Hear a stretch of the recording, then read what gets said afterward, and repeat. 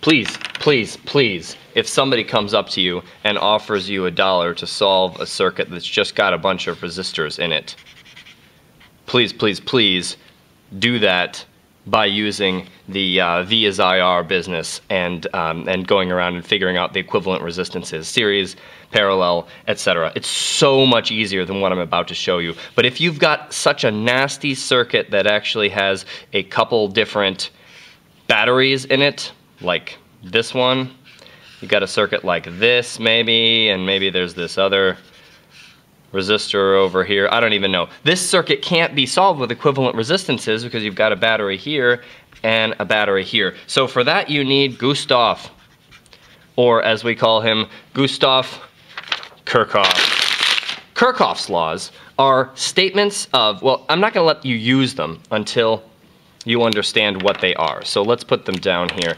This guy in the 1800s was thinking about, excuse me. He was thinking about circuits a lot, and he came up with these two rules. Rule number 1 says that, well, it's called the Junction Rule.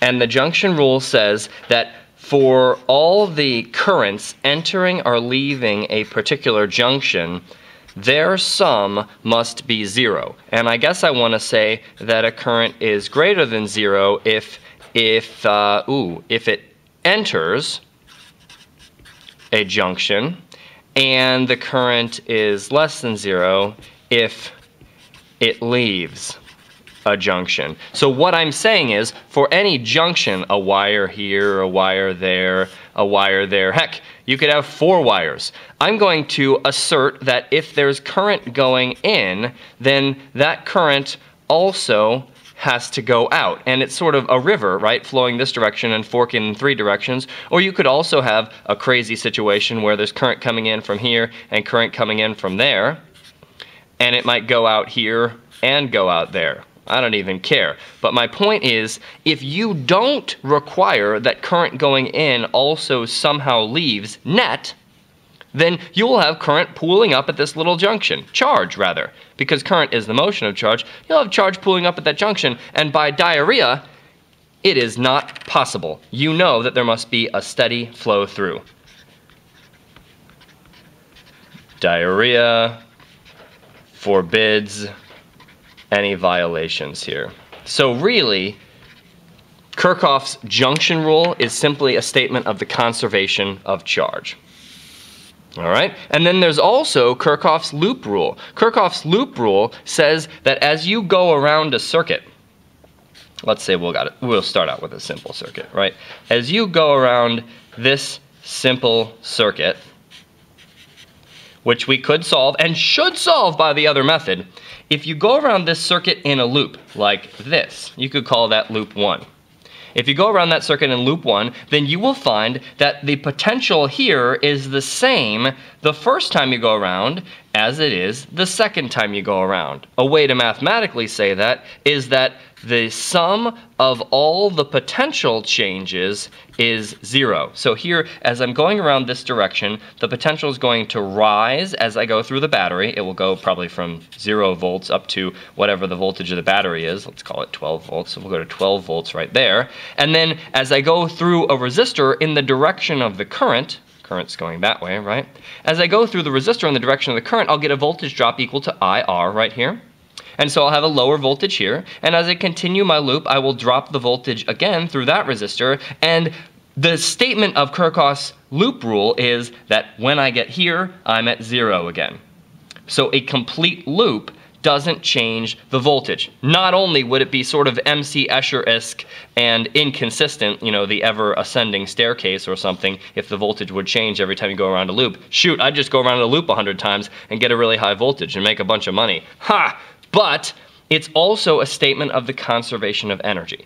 Because charge times voltage is energy, well, you better have the same voltage every time your charge gets right here, because you've got the same energy. So this battery is giving energy into the system, and these resistors are taking it away as heat. So this statement right here says that if you're, we have to, it's my preference to define 0 right before the battery, but we're about to solve one really soon that has the voltage Oh, it has 2 batteries, really. That's what I'm hoping to do. So let us phrase that question, and then we can go to it. But I guess I should use the same pink font again and say that this is conservation of energy.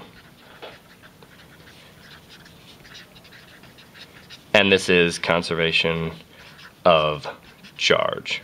Please make sure that you know why these statements are true. And what we'll be doing is we'll be creating a set of equations. If there's a junction and another junction, then we'll solve both of those junctions. Oftentimes they'll be redundant. You notice there's a loop here. There's also another loop here. And then there's a third loop that goes all the way around. So there are really 3 loops in these problems, this problem particularly, but again, 2 of them are redundant to each other, and they reduce back to just 2 separate equations. So we'll find that because there are 3 separate currents, there's a current here, a current there, and a current there, that could be, in principle, different from one another, we will really only have 3 equations, because we have 3 unknowns. So the beautiful thing about this is it gives you a set of equations, and if you're adept at solving sets of equations, what do you like? You like using matrices for that? Awesome.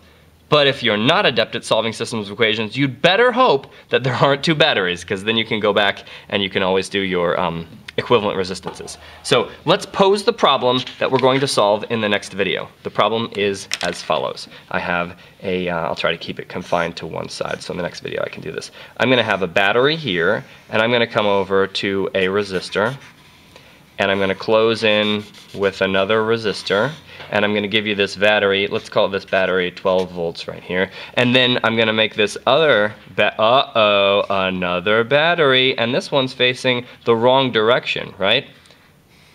If it were facing only one direction, then we would have that band, but we don't, because it's facing the other direction. So this guy's positive over here and negative over there. I'm hoping that we can solve, I'm going to give this guy 15 volts. Let's call this, what do you want to do? 22 ohms here and 22 ohms there and 22 ohms there. That'll make it a little bit easier. But we have to use Kirchhoff's laws, Kirchhoff's rules for solving the circuit, because these 2 batteries make the potential differences, well, strange. We don't know. We could call this 0, but then what's that going to be over there and that and that? Oh, man. Yeah, good luck.